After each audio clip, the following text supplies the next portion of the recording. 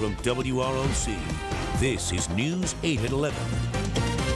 Good evening, and thank you for staying with us for this late edition of News 8 at 11. The search continues tonight for missing RIT student George Delany. He was last seen more than a week ago in Wayland. Since then, state police have searched the area where witnesses last saw his car. This is video of those teams. Today, classmates and one of Delany's professors used a different method to try and find him. News 8's Alex Hinckley has the story.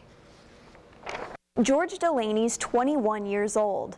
That makes him too old for an Amber Alert or a spot in the national database for missing and exploited children. That's why his classmates and professor have taken it upon themselves to get the word out. I'm calling on Sunday, March 20th to ask for your help to find missing RIT student George Delany. Paloma Capana is reaching out to everyone she knows. Your help may make the critical difference. She's Delany's professor at RIT. Nobody's heard from him in more than a week, and she's worried because crucial time is ticking away. George is not someone I would think would just walk away. He's great, right? He's a student who's always in class, prepared, and very much on topic. Saturday, she teamed up with students and went to Wayland, where Delany was last seen. We met with local individuals, businesses in the community to try to distribute flyers and create awareness. They are concerned, they are ready, willing, and able to help, and as soon as they saw the flyer in our hands, their hands went straight out. They wanted to do something to help George.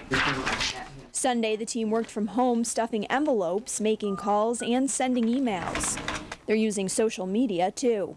There's a lot of worth to using things like Facebook now to get in contact with people. More than 300 people have joined the Students Finding George Delany page. They say they won't stop searching until Delany is found. We would like the community to just not forget the issue, not forget George. Keep thinking about him, thinking about his family, and help in any way you can. You have to be George's Amber Alert. Capana told me that after Delany is found, she wants to help start a database for missing young adults. She said the biggest frustration about her student's disappearance is that there is no alert system. Friends and family are forced to rely on only word of mouth. Alex Hinckley, News 8.